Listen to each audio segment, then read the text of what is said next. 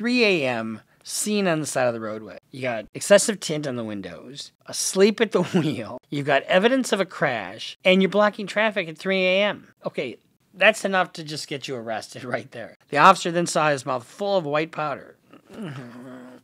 You know, what the this is what you call a substance abuse problem. So let's hear what he has to say about the drug test.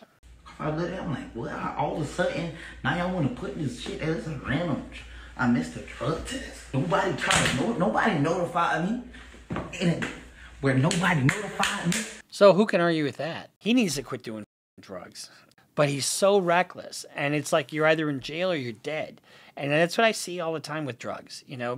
Bruce Rivers, he's the criminal lawyer. Who is he? Bruce Rivers, he's the criminal lawyer. And who is he? Bruce Rivers, he's the criminal lawyer. And what he do? And he's gonna react to all the self-snitching. Hi, this is Bruce Rivers. Welcome to another fun-filled episode of Criminal Lawyer Reacts. I'm Bruce Rivers, your very own personal board-certified criminal defense lawyer. Today, we are doing a rapper edition. We're talking about Kodak Black. We're going to highlight he got busted for cocaine and some other things, and the way he got busted was just sad, honestly. And then kind of highlight his criminal history and what does it all mean. But before we do that, this is brought to you by eSign.com. eSign.com, a very effective way to remotely do business. Let's say, for the sake of argument, you are on your 10th or 12th or 15th criminal offense, and you need a lawyer fast. But you can't go anywhere because you got warrants all over the place because you failed a drug test or failed to go to a drug test. Well, you're going to have to go back to your lawyer, and he's downloaded the app. He's got to get 3 free signatures a month. Sign it eSign, because eSign, a retainer, is easier than being there. I use it all the time. eSign.com is a very effective way to remotely do business. So let's talk about Kodak Black here. Kodak Black was caught swallowing a mouthful of cocaine during an arrest. It never ceases to amaze me how people are unmindful of their presence on the street. If you're rolling, you shouldn't be rolling dirty. And if you're rolling dirty, you shouldn't be causing attention to yourself. Because guess what? It's very easy to get stopped by the police when you're sitting in the middle of a fucking road and you're passed out. So Kodak Black, according to police reports, was caught swallowing a mouthful of cocaine during a traffic stop, which led to his arrest on drug charges. It was 3 a.m. First of all, what do I tell you? What do I fucking tell you? I tell you nothing good happens after midnight. Do you have to go to the after party? If you have to go to the after party, have it at your place. But do it at a place where a woman's not going to call the cops on you, or the neighbors aren't going to call the cops on you. So it was 3 a.m. in the morning in Plantation, Florida, and officers reported that his black 2019 Bentley SUV was parked with its taillights on, blocking part of the road. And when the officers approached, the window was halfway down, and he was asleep inside, blocking traffic. That's what you call probable cause to stop somebody. First of all, you don't need probable cause. You need just reasonable, articulable suspicion that a crime was committed and that he committed it. And somebody, 3 a.m., in the middle of the road, in a Bentley, asleep, with your brake lights on, is cause to at least investigate and see it could be a medical. You know, it could be a well check. The police did report a smell of burnt weed. Actually, speaking of burnt weed, we had a new case that came out. The smell of marijuana is not necessarily enough to expand the search of a car. But that's another issue for another day. They smelled burnt weed coming from the vehicle, as well as weed residue inside the console, so they see weed residue. A styrofoam cup included in alcoholic beverage was also present, so we got a rolling party. When asked if there were any weapons or anything illegal in the SUV, Kodak said, just weed. When he went to go run his information, the cop noticed that white powder falling from the wrapper. The officer then saw his mouth full of white powder. You know, what the fuck? This is what you call a substance abuse problem. The substance was tested and confirmed to be cocaine, despite the fact that Kodak claiming it was Percocet. I don't think it really matters if it was fucking Percocet. Don't use the perks, man. I'm good. I got a back problem. Additionally, when the officers searched the wrapper, they found clear baggie with a small amount of substance left in his pocket. Officers added that the Kodak's Bentley had visible passenger side bumper and door damage, which may have involved in a crash. The vehicle's exterior and interior, as well as the narcotics found, were photographed for evidence. Blah, blah, blah. Let's kind of recap of this 3 a.m. scene on the side of the roadway. You got excessive tint on the windows, asleep at the wheel, you've got evidence of a crash, and you're blocking traffic at 3 a.m. Okay, that's enough to just get you arrested right there. Then you inside the vehicle, you've got drugs, and I don't see anything that there was a weapon, and thank God there wasn't a weapon because that could be bad. But the problem also is the fact that he was on federal paper at the time, on what they call supervised release. And when you're on supervised release, you're not, number one, you probably aren't supposed to be out at 3 a.m. Number two, you're probably not supposed to be doing perks or cocaine. He did receive an additional charge of probation violation related to the federal case, which was also included in the report. Now, let's just back up a little bit. So he's on federal paper. He gets busted with cocaine and perks or whatever he's got. And so where does he go from here? He was released on $5,000 bail. But it's clearly, I mean, he's only 26 years old. 26 years old. Let's should we go through his criminal history a little bit? Because that's going to frame where this case is going. Because he's now charged with possession of cocaine, tampering with physical evidence, in other words, trying to eat it, and improper stop, stand, or park. Well, who cares about that? So in 2015, he was arrested for kidnapping, battery, and other charges. While that was pending, he got arrested for a marijuana possession charge. In 2016, he got arrested for sexual battery from a woman reportedly accompanied him to a hotel after a show at Treasure City. In 2016, arrest for weapons charges. So it doesn't sound like he had any weapons on him. But, you know, when you have a felony and you're riding dirty, the riding dirty we can deal with, the guns we can't deal with, because there are hard minimums on a gun charge. So if you're going to be riding dirty, don't do anything you need to do to be armed. You know, why would you be armed? You could have a buddy be armed, or hire a security guard, or just fucking stay home. So 2016, arrest for weapons possession. He owned a Glock, and they arrested him for weapons possession by a convicted felon and marijuana. In 2016, arrest in Broward County, again, open warrants, charges of false imprisonment. At least he's creative. While he was in jail for the arrest and the outstanding warrants for the criminal sexual misconduct case in Florence, you know, the other arrests were brought to light, and then that kind of inhibited his release from jail. So 3 months after that, in August 2016, he was sentenced to a year of house arrest and 5 years probation. So that means he'd be on probation until 2021, right? A month later, in September, he pleads no contest to a possession case that was sentenced to 120 days. And so he did that 120 days in 2016, but then in November he was released. But guess what? He couldn't just go. He had to get extradited to deal with the sexual assault charge in South Carolina. While that was pending, he bailed out on $100,000, you know, in South Carolina, and in 2017 he violated his conditions of release. In May 2017, angry outburst, sentencing at the House violation. April 21, accused of grabbing his anger management counselor by the arm after she threatened to call 911 when he refused to leave a session.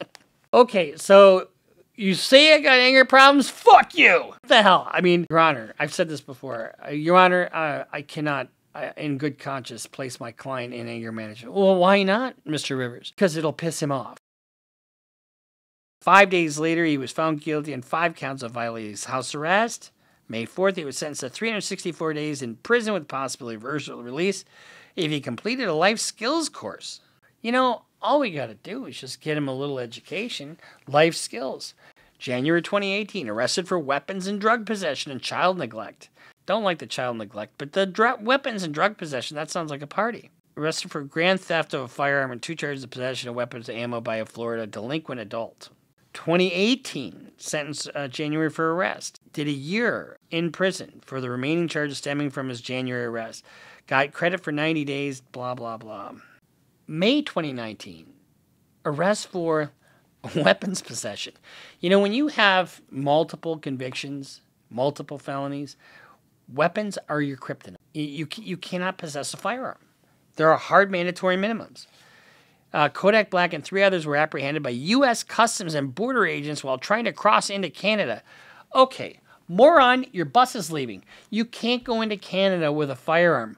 First of all, you really can't go into Canada if you got a felony. You think a guy looking like that and with his record is going to be able to get into Canada without being searched? Not going to happen. Step ones are the most comfortable underwear I've ever made. They're high performance, and you can go about your day and you don't even know you're wearing them. And they're made from a viscose fabric that's derived from organic bamboo. Let's start there. And then they also have these panels that are non-sweat, no shave panels. For a limited time, if you put in Bruce Rivers as you check out, you'll get 25% off. Nobody else gets that deal. And ladies, you get some of these for your guy, he's going to absolutely love these. And it's a risk-free proposition because if after 30 days, if you don't like them, you can return them. Excellent Christmas present, especially if you have a stocking and you just fill it jam-packed full of step one. Your guy will love you. So step one, get some. So he paid $20,000 to $40,000 bond and then walked out of the jail with a fan of cash covering his face. Then less than a month later, he was arrested on weapons charges in Miami. What the hell? Why not? You know, I'm not going to be without my guns. Just before he was set to take the stage at a hip-hop music festival in Rolling Loud, he was apprehended by U.S. Marshals for state and federal firearms violations following what had been an extensive investigation. Here's the problem that he's going to get going forward. You get enough of these, you know, and all of a sudden you get on federal paper and you get another federal offense, and they can do what they call an 851. An 851 is kind of a career criminal kind of deal where you get higher mandatory minimums for various crimes. I mean, it's not a career criminal, but it is kind of like that. Anyway, 2019, federal sentencing. Kodak Black pleaded guilty to the federal weapons charge, admitting to giving false information in connection with the January 2019 gun purchase. So you can't lie on a gun application. I don't know what he put down, but that he didn't have any criminal history. I mean, how easy is that to fucking check? I mean, really. And he was sentenced to 3 years and 10 months. Behind bars, he had heated confrontations with guards at the high-security prison in Big Sandy in Kentucky, which prompted him to file a lawsuit that accused the prison staff of beating him and restraining him for hours with no access to the bathroom. I've had that happen to somebody, actually.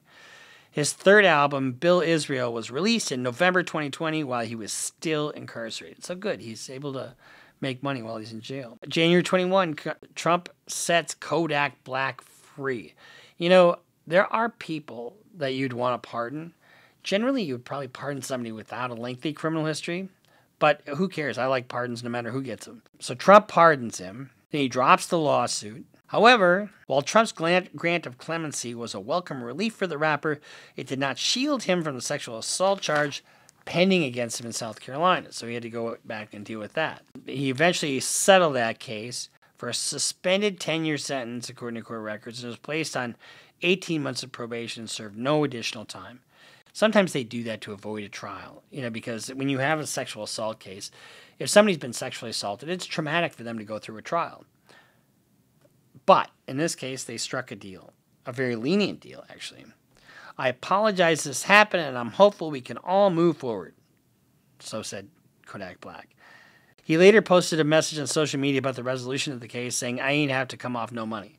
So, I don't exactly know what that means, other than maybe I didn't have to pay for a lawyer to try the case. I don't know. But in January 22, he was arrested on New Year's Day in Pompano Beach on a trespassing charge. Officers claimed in a police report that Kodak had been at a housing complex, despite having been banned from the property by the Housing Authority of Pompano Beach. However, in February 2022, he was shot in the leg in West Hollywood, California, after a fight involving members of his entourage that broke out at a restaurant where Justin Bieber was having an after party. And then he was arrested in July of 2022. He was pulled over in Broward County after an officer ran the plates, found its registration was expired, and according to the report, they smelled... What did they smell? What do you think they smelled? Marijuana. They found a strong odor of marijuana and decided to search the vehicle, at which point they found 31 oxycodone pills and more than $74,000 in cash, and he said it was prescribed for his pain relief. So his lawyer said he has provided Broward County state attorneys with the evidence of the prescription that he is moving to quickly resolve the charges, which include trafficking oxycodone and illegal possession of a controlled substance. We're going to tell you what he thinks about different types of pills in a second. And in February 2023, in the Broward County pill case, Kodak allegedly violated his bail terms by failing to show up for a drug test. You know, we always like to give everybody their due, so let's hear what he has to say about the drug test. Well, when I look at it, I'm like, well, all of a sudden, now y'all want to put this shit as a random. I missed the drug test. When nobody notified me.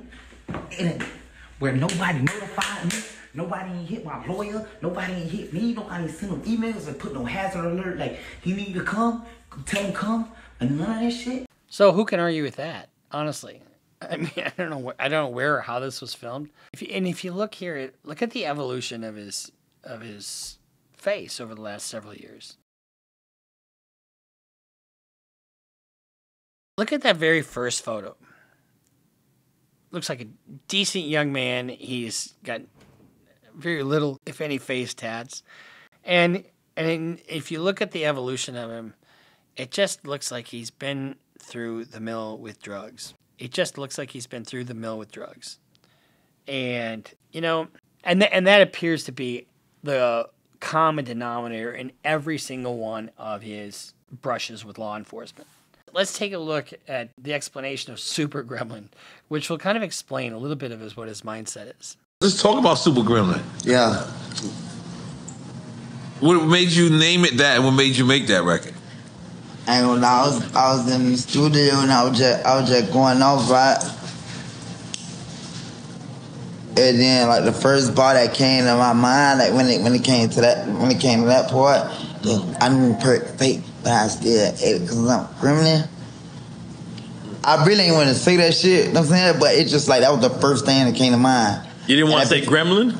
I ain't want to say I knew the perk was fake, but I still ate it because I'm a gremlin. But that shit was just hard as shit though. I just knew that bitch was what that bitch was gonna do. Right. You know what I'm saying? But I ain't want to say that shit though. I ain't want to say that shit. We call that self-snitching a little bit though. Because if he knows the perk is fake, then we know it is what? Probably fentanyl, right? Cause my dog Sosa and shit, he be telling me like, fam, like, motherfucker look up to you at like nothing. Come on, like you up around what you call it, and that motherfucker gonna do that shit.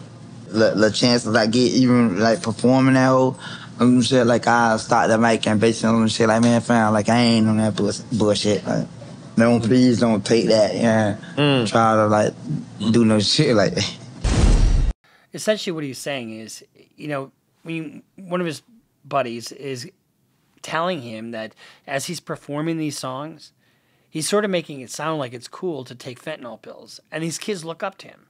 And they do, you know, and so you create a culture where it's okay to, you know, and these fentanyl, let me tell you this, fentanyl is killing people all over the country, all over the fucking country. I have a lot of those cases right now as I speak. And, you know, and he basically is saying he'll stop sometimes and just say, don't do that. Well, how about cut it off at the beginning and sing about something else? It's like maybe he could push some positivity. And you heard him say that, you know, he didn't even like the lyrics, but it was hard. You know, it resonated with him. Or anyway, he needs to quit doing fucking drugs. I mean, you're gonna wind up one day seeing that Kodak Black overdosed.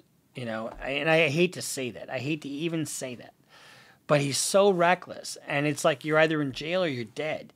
And that's what I see all the time with drugs. You know, people become reckless, people become violent, people can become self-destructive. And we saw it in my last video when we talked about Hunter Biden. You know, I mean, it is just such a cycle of, you know, yeah, it takes my health. Yeah, it takes my money. Yeah, it's going to take my freedom. But goddamn it, I got to have more of it, you know? And people just, you know, if you know somebody that needs some help, get them some fucking help. And like I said, sometimes law enforcement interactions will save lives. And they really can, because it'll make you change. Otherwise, you have to sit. And if you're sitting in a jail cell, guess what you're not doing? You're probably not doing drugs. Are there drugs in jails and prisons? Of course there are. But not like there are on the outside. So this has just been our little update on Kodak Black getting arrested for cocaine again. And you know, he's got so much criminal history. We just detailed it all for you. And at some point, you got to be tired of dealing with this shit, you would think. So our heart goes out to Kodak Black. Let's hope you fucking get sober, man. and let's just because a lot of people want to hear your bars. Focus on the music, not the drugs. See you next time here on Criminal Lawyer Reacts. I'm Bruce Rivers. Make sure you subscribe, follow us on Instagram, follow us on Twitter, sign up for Patreon, and we'll see you next time here on Criminal Lawyer Reacts. Bruce Rivers just broke down your case. He know all the charges that you about to face. You ain't coming home till 2058. That self-snitching gon' get you put away. Bruce Rivers just broke down your case. He know all the charges that you about to face. You ain't coming home till 2058. That self-snitching gon' get you put away. 23-hour lockdown, please, is that my God.